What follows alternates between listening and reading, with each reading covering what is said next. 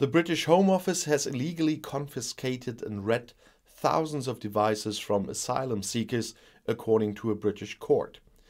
The smartphone is a particularly important companion for many asylum seekers. It serves, for example, as a translation aid and a means of communications. Sometimes it is the only connection to relatives. It is all the more drastic when officials confiscate mobile phones from asylum seekers as soon as they arrive in a country. This has happened to thousands of migrants in the UK. At the end of March, the British High Court ruled that the months of confiscation of end devices and the reading of data received from them was illegal. The judgment of the course goes back to a lawsuit by 3 asylum seekers. The 3 plaintiffs arrived in Dover between April and September 2020. They started in France together with other asylum seekers and crossed the English Channel in small boats. Upon arrival, officers searched the migrants and confiscated their devices. The newcomers could not write down phone numbers or make a last call, for example, to inform relatives. In addition, officials sometimes asked for the access codes of the devices.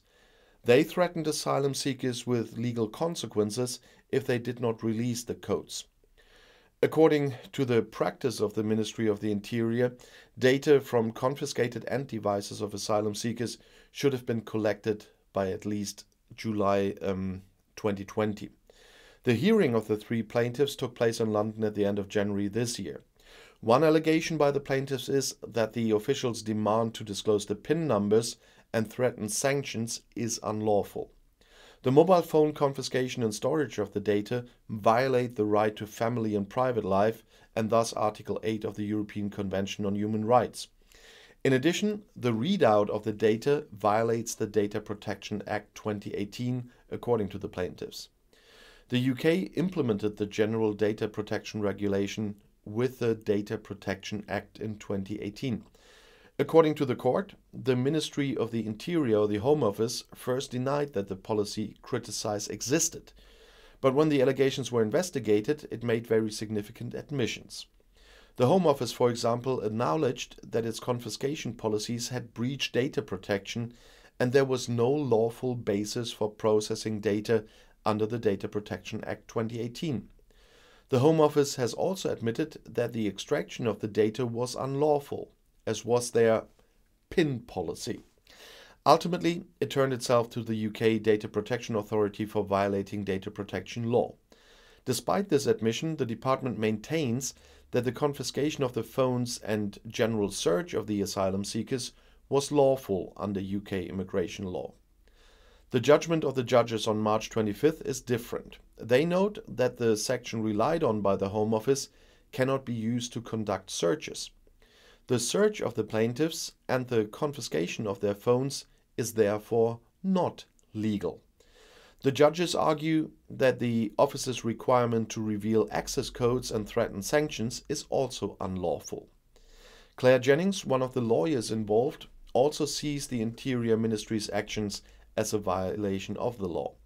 According to the non-governmental organization Privacy International, she says, such a systematic collection of personal data from vulnerable asylum seekers who were not suspected of crime was a stunning and unprecedented assault on fundamental rights to privacy. The judgment of the judges makes it clear that the actions of the officials were also unlawful because the practice was not officially announced and applied across the board. Nearly 2,000 phones were taken from migrants in an indiscriminate sweeping policy, said Daniel Carey, another plaintiff's attorney. In another hearing, the judges will clarify whether the Interior Minister breached her duty of openness by not explaining her policy transparently from the start. The judges did not comment further on data protection issues. The British Data Protection Authority is now investigating the data protection allegations. And I keep saying that it's good if you look beyond your own horizon and get information outside of your bubble. In order to improve this for all my viewers, I have changed some of my channels, and you can find out more about different areas of politics and explanations there. I make the videos a bit more complex, so there's only one video per week on these channels, but with detailed and a bit more visualized explanations. I started this on Monday, April 25th, and you can find the channels and release dates in the video description below this video. So please have a look at those channels. I'll see you there. Bis gleich.